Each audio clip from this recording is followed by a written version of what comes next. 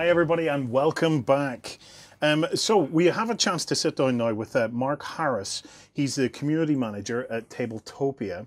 Tabletopia is one of the kind of the foundations that we have here at the Virtual Expo, because it's a way for us all to play games virtually with one another. Mark, welcome to the Expo. Thank you. It's lovely to have you, mate. So, Mark, can you give us a rundown on what Tabletopia is?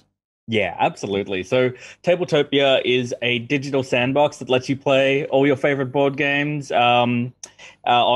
And we give you the components and you go and do the magic. So there's no automation involved. You're the one picking up the cubes and putting them in place. You're shuffling the cards around.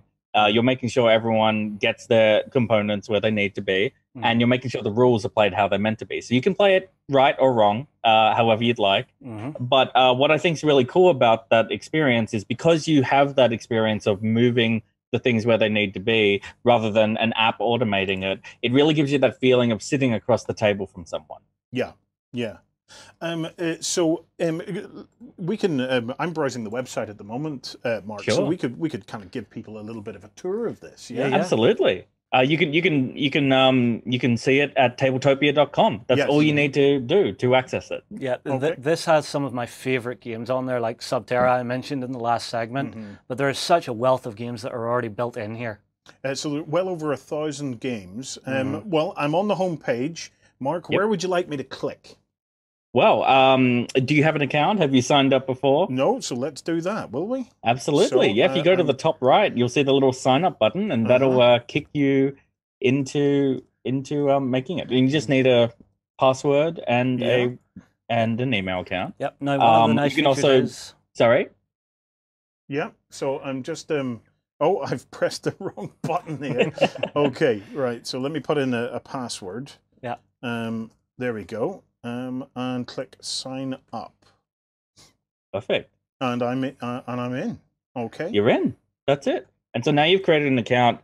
It will give you the option actually to have a 30-day trial of our gold membership access. So we're a subscription-based website, but 85% of our catalog is actually free to access. So all you need is that bronze account. Yeah. So the primary difference between the three accounts is essentially the ability to play our premium games. And premium games are just higher quality caliber games and games that publishers have chosen to list as premium. And that's because publishers actually get a profit share with those. So all games on Tabletopia are completely official and sanctioned by the publishers. Yeah. And so when you play those games as a premium member, you're actually directly supporting those publishers. Oh, and the other thing is, so with Silver, you can play those premium games.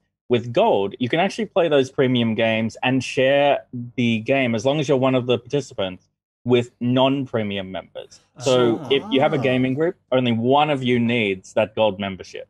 And if I want to play board games and stuff with my family or whatever, now that we're all kind of isolating and dispersed, as long as I'm a Gold member, I can fire it up and they can get in and play the premium games with me. 100%. Yeah, awesome. Definitely. Well, then I'm going to as long as you're one of the participants. So right now, start the players free trial. Probably don't want. Oh, sorry. Do I click the start players free trial? Yeah, I would maybe do a bronze account for now because I think it's going to ask for your credit card, and you probably don't want to splash that everywhere. Let's not put that out there on the interwebs. I could put it on there, guys, but you wouldn't get much out of it. Let me be honest. So, okay. So now you've created a free bronze account. Yes.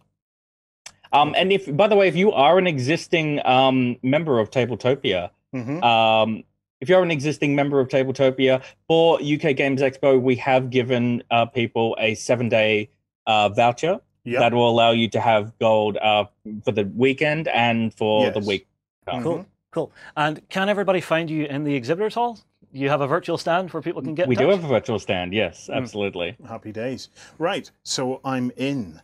And what I see now is this message that says, "Welcome to Tabletopia, take a tour." But we're going to give you a tour instead. I think I'll give you the tour. I'll give you the deluxe premium tour. Wow. Nice. So jump us back to the homepage and let's go from there. Yeah, so I'm on the homepage and I'm signed in. Right. Fantastic. So you'll see here, there's a couple ways you can find games. We've got a lot of games. If you scroll down, you'll see, we've got a couple of recommended games in different categories. Kickstarter games, new releases. What we find actually is really cool about Tabletopia is that a lot of creators will put their games on here during or before their Kickstarters, and you actually get to play these games ahead of time, which is really awesome. There's a couple of live Kickstarters on there right now, like Arkwright, the card game, really exciting game, and Lizard Wizard, of course, the guys who made Raccoon Tycoon. So, we have a lot of cool stuff on there. What's a game that you'd want to play?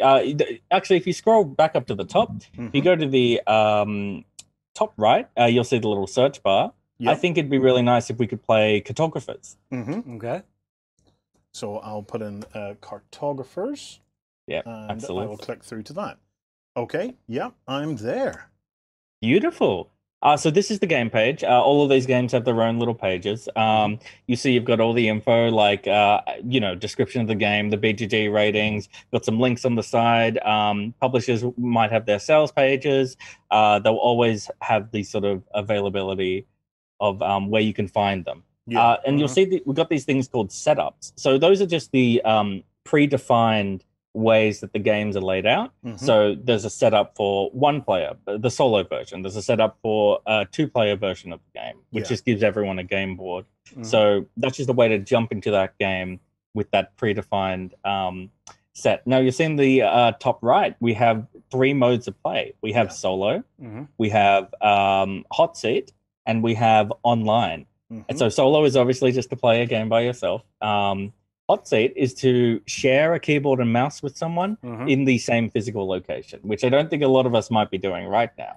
So we're actually going to click that play online button, which will allow us to create a game. Okay, so that's creating a new room. And I wait for invite players to start the game.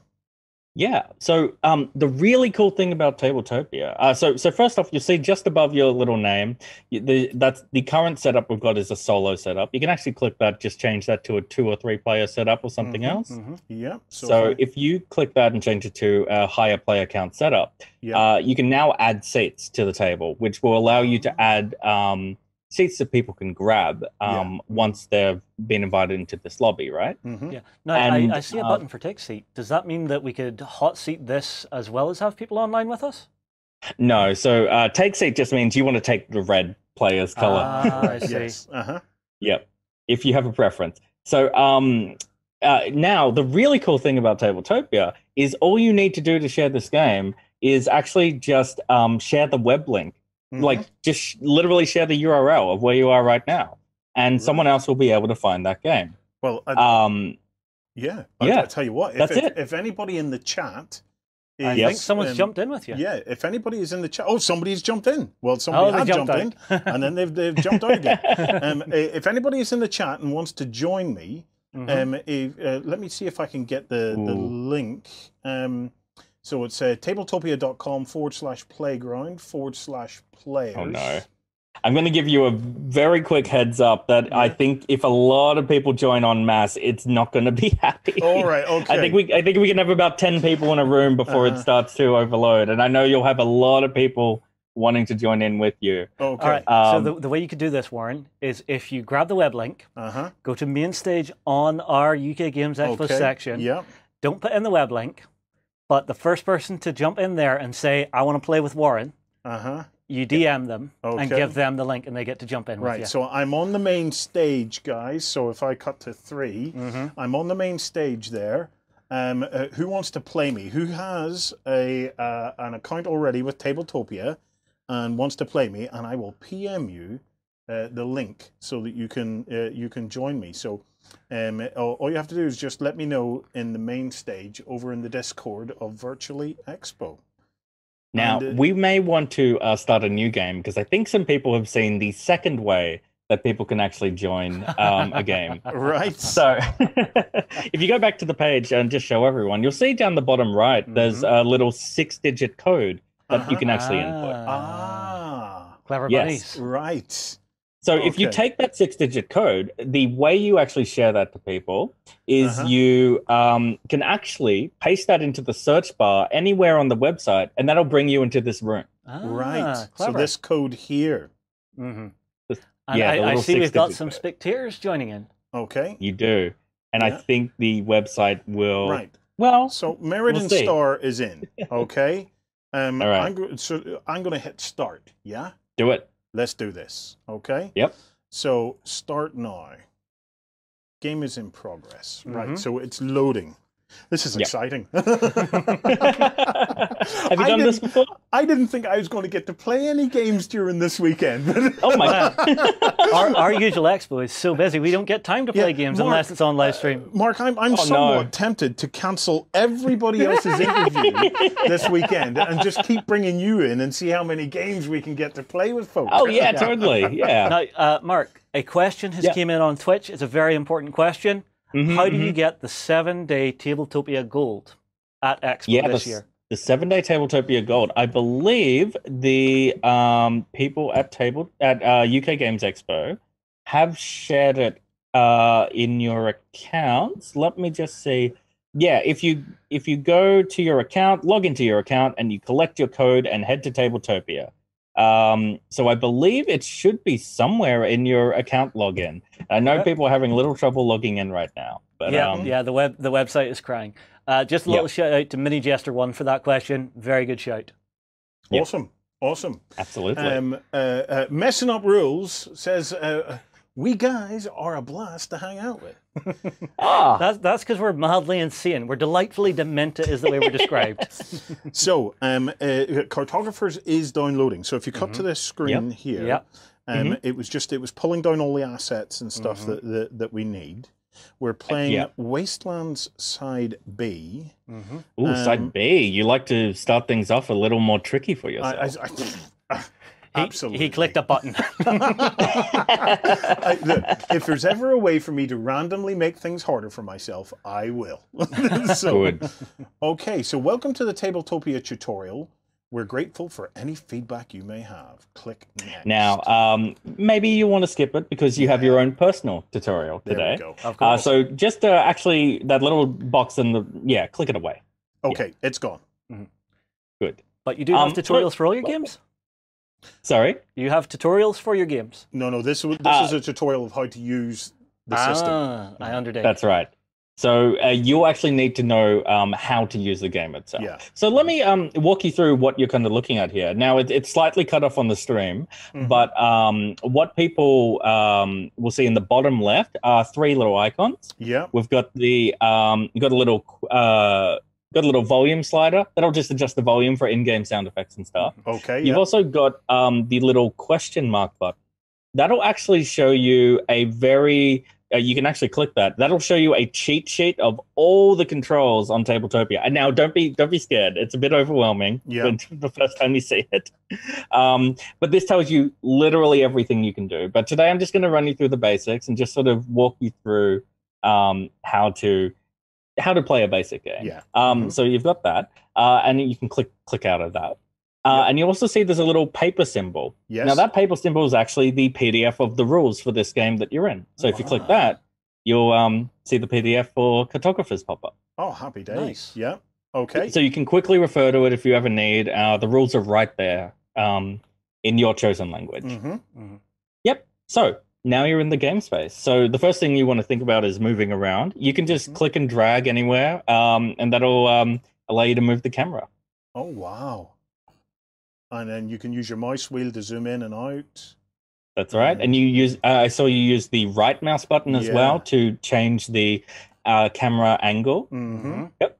And so if you're familiar with video games, it kind of works like an FPS, really, a first-person shooter. If you're not, don't stress. It becomes fairly intuitive. Yeah. So if you click anywhere that actually contains an object, for example, one of the seasons cards, you can click and drag that card and manipulate it, move it around. I'm just well, I had grabbed it. Let me grab it again. Yeah, so I've grabbed it. Can I drop? I'll just drop it into the play area and see what happens. Yeah. Yeah. There it is. And so that's it. Now, that's the real basics of how you maneuver something around in Tabletopia. Specific to cartographers, or not specific, but one thing they've done in this game, they've actually got a bunch of those bags. So in order to adapt this roll and write to a space where you can't write, they've actually got the icons that you would write. So there's a bunch of river tiles in the blue bag. There's a bunch of forest tiles in the green bag. You can actually just click and drag from the bag itself, and you'll bring those into the space. So I could just grab a tile and just drop it onto the. That's right, and they'll just snap to where they need to go. And the other thing is, if you hover over one of the bags and you use your mouse wheel and scroll up, you can actually take multiple things at once. You'll see the little take 5, X. Yeah. So take 2, take 3, take 4, take 5, and then just drop them all on. They'll just plonk on down. Yeah. You also see on the side of the sheet, we've got where the scoring would go for the game. So what we've done there is we've actually turned those into little counters that you tick up and down. So you can just use your mouse wheel to scroll those up and down. And that'll be how you input your score for each season. Yeah. Yeah. So you just get to scroll them up and down. Yep. That's right. And the other thing I want to talk about is decks. So you'll actually, if you try and grab an Explore card, those are the primary cards that you'll be using during the game. Yeah. So you can grab one off the deck and bring it out. But it's not the right way up. So if you actually want to flip it, press the F key on your keyboard. There we are. Yep. And that is our first little explore action for the game. But let's say you'd actually drawn out a card you didn't want and you need to put it back on that deck. Yeah. That's no problem. If you grab the card itself, hover over the explore deck and wait until it glows orange and then release. That'll shove it back into the deck. Nice. Yeah. This is such an elegant system, Mark. I really am impressed with this. And it's really smooth for being straight through a web browser. Yeah. Because you don't have to download any additional programs or anything like that. Yeah, there's no plugins to download. There's no apps to download. This is directly in a web browser. Just there and working. That's it. And so one thing I will say with the controls, these are a lot of the basics. But if you're ever stuck and you're like, what can I do with an object? And I don't want to look at that scary chart of all those icons of things I can do. You can actually right-click on something, and it'll bring up a little wheel which shows you all the options of ways that object can be manipulated. Give it a go, Warren. Yeah. So what do you want me to click? Let's right-click on the Explore card deck, actually. Okay. And you'll now see you've got a little wheel here that pops up with all the different options. So down the bottom, you'll actually see shuffle, and that's how you'll shuffle the cards. Ooh, and it bounces. Yeah, and then you could deal a number of cards. Oh, you can. Wow. So that actually issues a certain number of cards to everyone. Yeah. And now you've unveiled the hand feature, which I'm actually going to talk briefly about.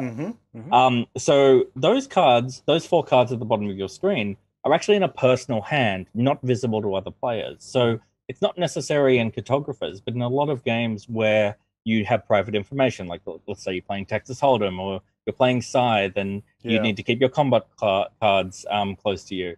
You've actually got these cards that are personal and visible only to you until you put them back out on the table. Yeah. So the way you'll get those into your hand originally, not doing the deal function, is if you grab another card. So grab that Explore card that we already picked up, and just drag it to the bottom of your screen until it glows. I see, yes. See a little blue glow there, and you can release, and now it's in your hand. And so that's now not visible to any other players. And then I can select one from my hand and then just drop it into the play area. That's right. This is so slick.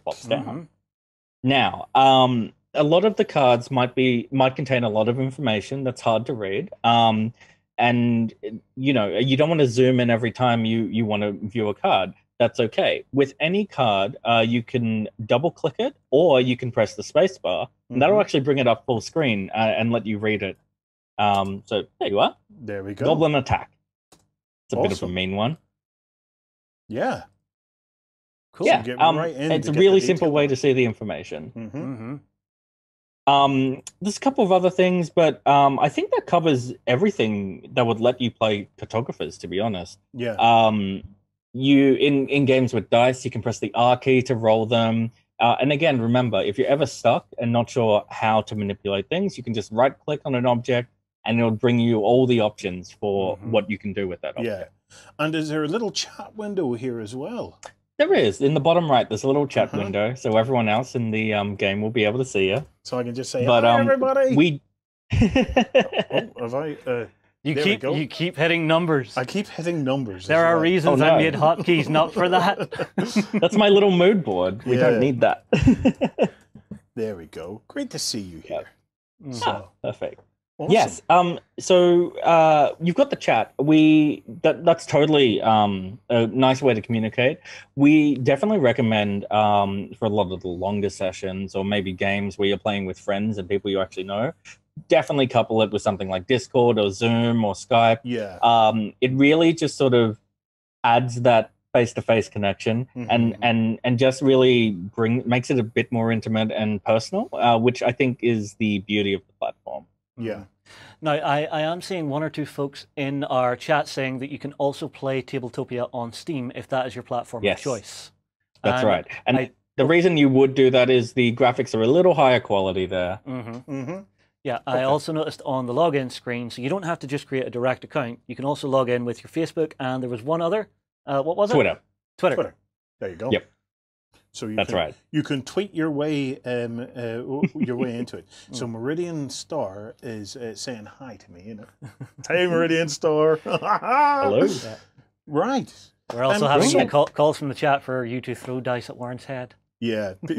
So this is awesome, right? But I have a question then. The UK Games Expo, obviously we have loads of people that love games, okay? Yep. But we also have loads of people that love to create games.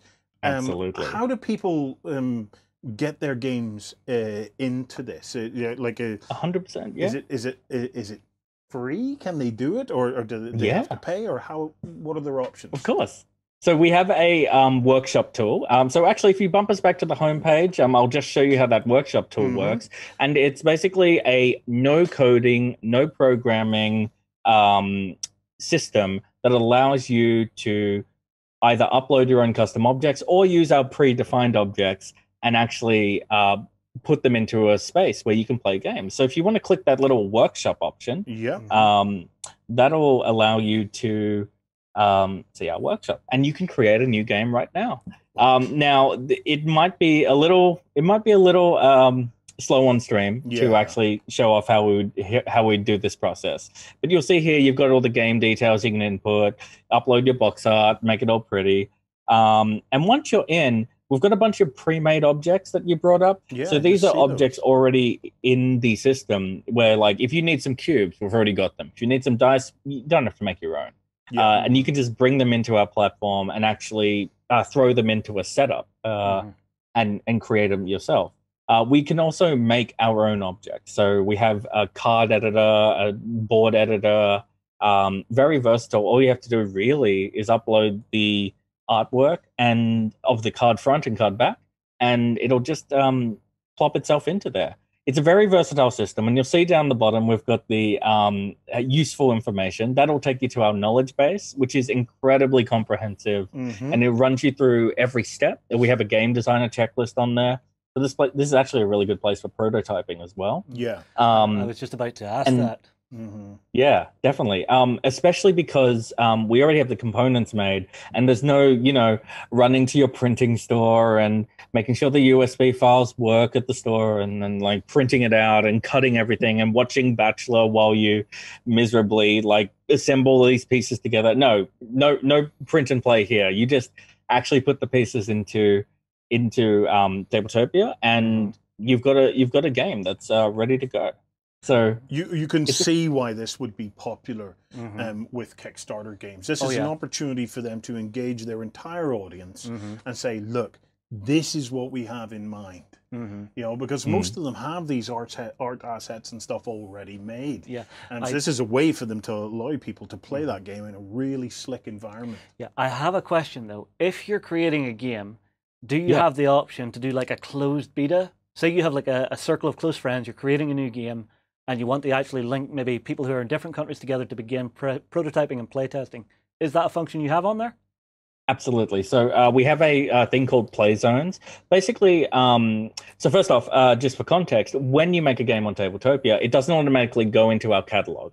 All the games that are on the platform publicly, you have to contact us about, and we'll vet because we want to make sure that you're the rights holder for the game, and also that it works and is pretty and is a good user experience for people who actually end up playing it. So it won't be automatically publicly listed. When you create a game, you have the option to create a thing called play zones, which are not one use, but a private link that you can send to people. They'll be able to create a game in there, and they'll be able to give you feedback or maybe just enjoy this fun, weird game you've created. Yeah. Awesome. Very, very awesome. I like that a lot. It's an incredible platform, you know, for both developers and players alike. You know, it's what I like about it, Mark, is I wouldn't say I'm a technophobe, okay, but I have embraced traditional aspects of gaming. I'm a retired video gamer, so so I love the tactileness of it, and I found obviously COVID changed everything for me, and because you know I'm unable to meet up with the folk that that I would play games with, so this then became something that I've had to adopt this approach to being able to play games virtually with folk. Well, here's and the question. I have found some of them to be very cumbersome, but this is very slick, and I like the fact that it doesn't have the automation and stuff there. The system gets out of my way and just lets me do what I want to do. But your control functions in this aren't so heavy that it feels like a slog to actually do what you're trying to do. Yes. You know, I found sometimes in some things like this, it's a real slog to actually pick up all your tokens, pick up multiple tokens, you know, mark wounds on this, shuffle that deck. Yeah, this is really well engineered. It feels lightweight. You know, it doesn't feel cumbersome at all to use, and that's a biggie for me because it's one of those barriers to entry, Mark, that that I've struggled with since COVID kicked off. So absolutely. Any last important things, Mark, that people need to know about this, mate? The one thing we didn't cover is on the homepage, you'll see a little button that says Find and Play. So let's say you don't have a game group. That's no worries. You can actually find strangers or friendly folks during UK Games Expo to actually play with. No rooms in there right now, but when you create a game, you'll have seen on that game page we had some options. One of them was visible to other players. That'll pop it into this Play Now page that we've got up, and that'll allow other people to join your game. And there's also the little Play Later section, which is for scheduling games in the future. Right. So say maybe someone wants to play kind of on an ad hoc basis, and say you can see a lot of Ninja Squad scheduled. These look like events actually. And so these are games that are going to happen in the future that you can sign up for. So that's a really nice way to find. Sorry. And then we have games in progress as well. Yes, you can view them as well. You can sort of hop in and spectate if you want to see the action. Oh, so we can. So if I could go into Super Fantasy Brawl here. Nice. Yeah. Good choice. It started 10 minutes ago. Yep. Let me click watch. It's loading and preparing. So you're a spectator right now. Yeah. And that'll load up, and you actually just see what's happening. They'll probably wonder why they're being invaded on the main page of UK Games Expo, but that's no worries. Yeah. I wonder that about Warren about twice a day. Okay, so let's see. It's there just about. And let's see if we can. Now, the first time you load a game every time on Tabletopia, it will be a touch slow because it's just got to download those assets and process them. But once it's loaded the first time, you'll actually be able to get in a lot quicker. Yeah. Oh, and one thing that might concern a lot of people is saving your game, right? Yeah. If you accidentally close your browser, or you're 2 hours into a 3-hour on Mars and you need to answer the real world, that's no problem. You can actually just close your browser, and when you go back to Tabletopia's main website, you'll actually see a list of your currently open games. Yeah. Very cool. So if you cut to this, here I am. And I've seen the players doing a little bit there with getting their tokens and stuff in place. Yeah. So this is the Super Fantasy Brawl by Mythic Games. Board is beautifully executed. I can see the standees and stuff there, and their control boards. Wow. And so we could just basically, if you wanted to, you could just plug in and sit back with a drink and just watch two people battle it out. Yep. 100%. If you were someone that was wanting to teach maybe a group of people a game, yeah, you can jump in there with someone that already knows it. They can sit and spectate, and if you're on like your Discord or your Skype, you can start explaining what you're doing and give them a good game demo through that. I think that's actually the solution a lot of publishers are going to be using this weekend. We've seen it with some previous expos where publishers will create a private game, and they'll move the components around, jump in as an extra player, and then once they've taught the rules, they'll let people jump out. So you might actually see that pop up a few times if you're doing some events this weekend. Yeah. Well, I mean, like, Expo does have an absolute metric ton of events running this weekend. 900 events. Yeah. 900. It was like 800 last time I checked. Yeah. 900 events are going to be running over the course of this weekend. Wow. Mark, thank you very much, mate. It's been an absolute pleasure to spend some time with you on this. The system is great. Guys, definitely go and get stuck into Tabletopia. A few things for you to remember. There is a 7-day gold premium trial that you can get during Virtually Expo. Yeah, I believe I saw in chat that the code for that is at the bottom of your profile on the Expo site. Yeah, so go and give that a go. Loads of the companies are going to be directing you to Tabletopia over the course of this weekend anyway to get in and play their games. And heck, this whole weekend is about reaching out and playing with somebody you maybe haven't played in a long time with, or playing with somebody new. This is a great way to connect. Get them onto the Discord, open up a voice channel with them, go in here, pick a game that you love, and just have a great time.